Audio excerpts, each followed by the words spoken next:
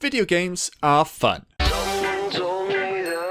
but they can sometimes be too fun. Sometimes you want to play a game, but you don't want to use up your emotional or your mental energy on a lazy weekend afternoon, or after a long day at school or work. You want to play a game, but you also want the game to play itself to some degree.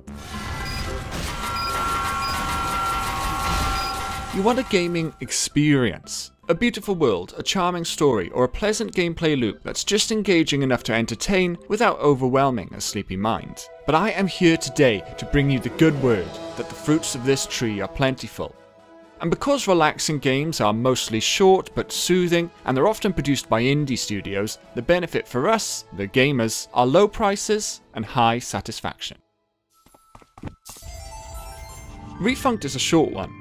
In fact, your first completely blind playthrough might not even take you more than 15 minutes. So it's a testament then to Refunct's quality and replayability that almost all of its overwhelmingly positive Steam reviews are by players who have got several hours in the game. The hardest challenge that you'll face when playing Refunct is deciding how to climb from point A to point B over a relatively short gap with some pretty generous platform and collision to carry you along the way. There's no way to fail. By default, the only challenge is to just get to the end, and you can take as much time about it as you like. However, if you do choose to do so, you can set yourself your own challenges, or you can aim for any of the handful of challenge achievements that the game kindly provides.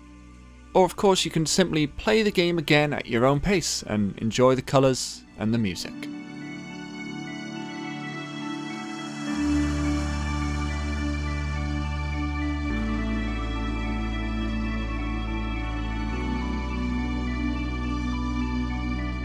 It's the sort of game where your non-gamer girlfriend might walk past your screen whilst you're playing and say, "Oh, that one looks nice." And you know what? She'd be right.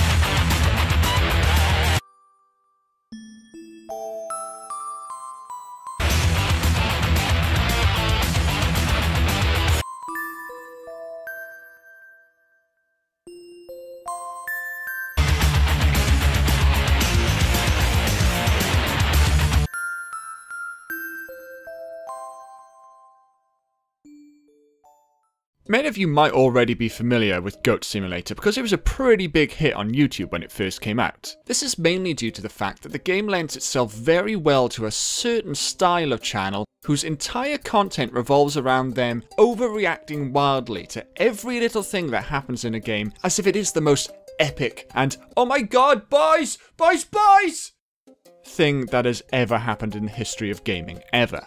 Whilst the other games in this video are relaxing because they are peaceful and tranquil and chill, there's something to be said about the relaxing nature of fucking shit up. I mean, what is more relaxing than assuming the form of a penguin-shaped devil goat, activating your telekinetic tornado powers and summoning a storm of sperm whales directly onto your neighbour's garden party? When it comes to games, it's freedom and pressure-free objectives that allow you to let your hair down, or in this instance, let your tongue out. Of course, if you do want motivation to play beyond simply reveling in chaos, then there are a number of in-game quests to aim for which can in turn unlock a large number of modifiers to play with, such as tornado conjuring, or of course, turning into a microwave. And not to mention, there is over 100 Steam achievements such as kick a person into a car, burn people from afar, and hit the party with the boulder of death. Now if that doesn't sound like a relaxing afternoon gaming to you, then I'm sorry, but I just don't think I can help. There's even a level where you can exchange money for hats. Something which you can now do IRL with the brand new Casper merch available from the link in the description. But more on that later.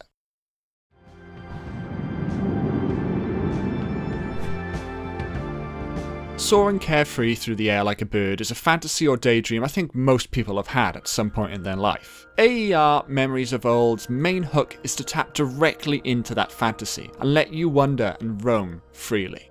The flight mechanic in AER is primarily a means to get you from one place to the other. When you reach those places, you'll be solving simple puzzles and fairly rudimentary platforming.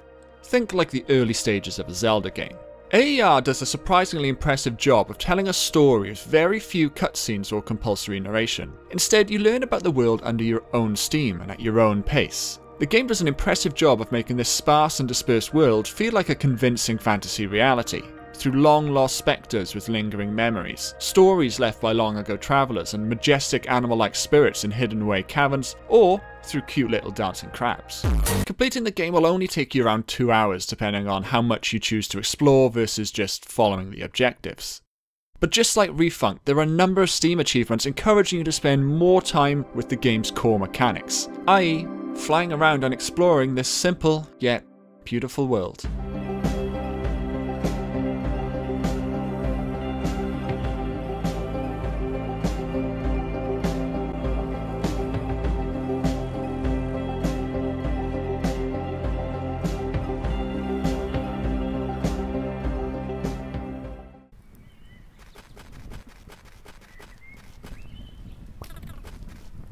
On the surface, a short hike is nothing more than its name suggests. However, you take a step onto the holiday sands and you quickly sink into a much richer world than it first appears.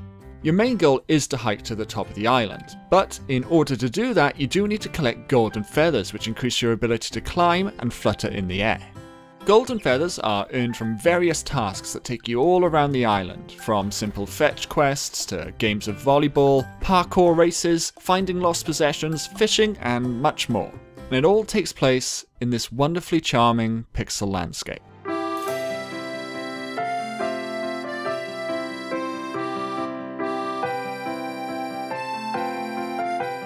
There's an impressive amount of depth in what is really quite a small world, and I found myself wandering around for hours collecting seashells and studying my fish journal simply for the joy of immersing myself deeper into the summery beaches and autumnal forests. In fact, this game's atmosphere reminded me a lot of... Okay, I realise this is going to be a long shot here, but it reminded me a hell of a lot of an early 2000s Cartoon Network website flash game called Summer Resort. Now, please bear in mind, not only was I playing this in the context of whatever gaming happened to be 15 years ago, but I was also about 10 years old myself, so the chances are that Cartoon Network's website flash game isn't quite as high quality as my nostalgia-tinted glasses are telling me it is. However, that's okay, because a short hike is here, and its style and charm thoroughly scratch my resort holiday fetch quest itches.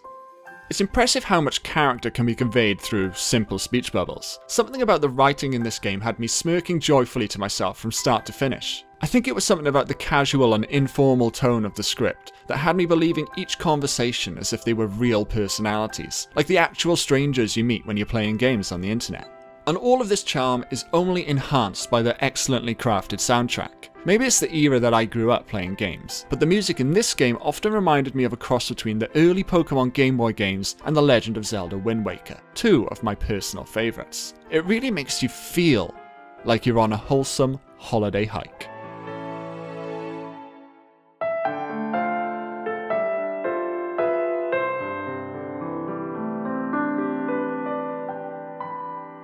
Oh, and you can also buy a hat.